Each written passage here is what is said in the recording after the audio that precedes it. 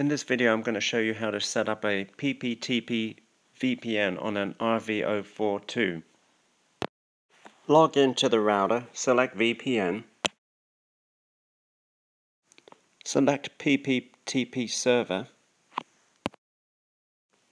Make sure there's no forwarding to port 1723, otherwise it won't work. Enable the server, select an IP address range, username and password, and then save. You can save up to 5 usernames and passwords. Select Setup, select More,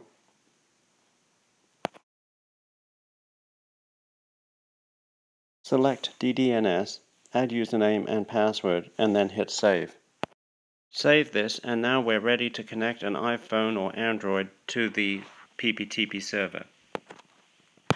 iPhone, go to Settings, General, VPN. Select Add VPN Configuration. Select PPTP. After the PPTP tab is selected, add server description, IP address, username and password. You can add up to 5 usernames, then hit Save. Select VPN. The saved configuration should show up. Hit Connect. You're now ready to connect. Thanks for watching.